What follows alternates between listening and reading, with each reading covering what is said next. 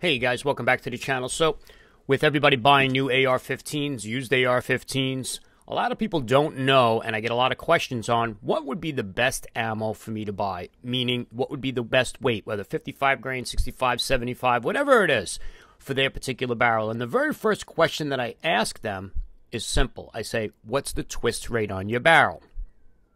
So today what we're going to talk about is the optimal ammo for a barrel that you own, or the twist rate of that barrel.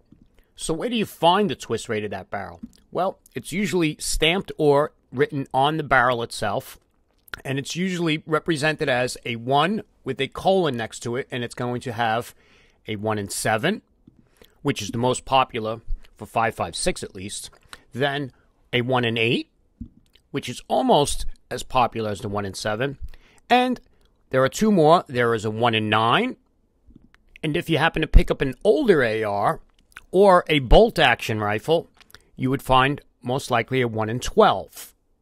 So what do these numbers mean? Well, it's quite simple. The lower the number on the right of the colon, the faster the twist rate of the barrel, which means the faster it's going to spin the projectile, and that is extremely important. While there are other custom twist rates, we're going to talk about today just the most popular ones that you can basically buy off the shelf out there. And the fastest one that you can buy off the shelf out there on a regular basis, which is most popular, is the 1 in 7 twist. A good starting point for a 1-7 twist would be 69 grain, 75 grain, or 77 grain bullets. The next most common barrel would be a 1 in 8 twist. And a good starting point for that would be a 65 grain projectile. A particular favorite of mine, and we're going to get into why in a little while, is the 1 in 9 twist barrel. Among some other good things, 62 grain projectiles are like crack for this barrel. From there, if you happen to find an older A1 or A2 style upper, or even a bolt action rifle, 1 in 12 will probably be the twist for that, which I would recommend purchasing 45 or 55 grain ammo for that.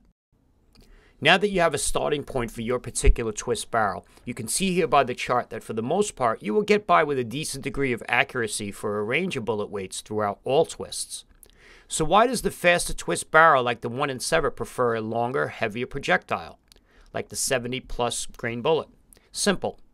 A 1 in 7 twist barrel has rifling which will spin a projectile 1 revolution every 7 inches, which means that if you had a 16-inch barrel, the bullet will complete 2 1/4 revolutions before leaving the barrel, as opposed to a 1 in 12 twist rate, which would only spin that same projectile 1 1/3 times.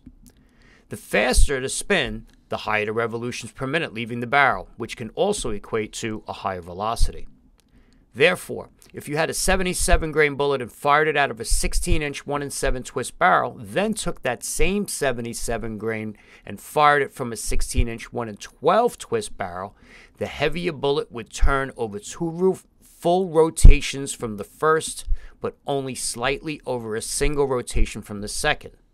Because the higher RPM of the 1 in 7, the 77 grain would fly straighter, further, and more accurately than the 1 in 12. On the other hand, if we did the same test with a 45 degree projectile, which is lighter and shorter than the 77 grain, the 1 in 7 twist would overspin the bullet. This would cause the bullet to lose stability, or yaw, resulting in what's called a keyhole on target, if it hits its target at all, depending upon your range. It'll wobble in the air. A 1 in 12 twist rifling would cause that 45 grain bullet just the right amount of spin and keep it steady and accurate all the way downrange. Okay guys, so I want to just give you a starting point. So if you pick up a new rifle, what would be the optimal bullet weight for you to pick up? I know right now a lot of times we don't have a choice, and everything is going to get you within this right here. It's going to get you within 3 inches on target at 100 yards. But I want to be able to go along. We all don't have the ability to shoot some past 100 yards, some past 50, some past 200, 300 yards. And we want to say what would be the optimal bullet weight for you to get without having to reload the exact bullet weight for that particular barrel and its twist rate. Next I'm going to go into the 1 in 9 twist, which I mentioned earlier in this video, which is kind of a favorite of mine. I'll see you guys on the next one. Practice proper firearm safe technique at all times. Charlie Mike. Charlie Mike. Oh, yeah.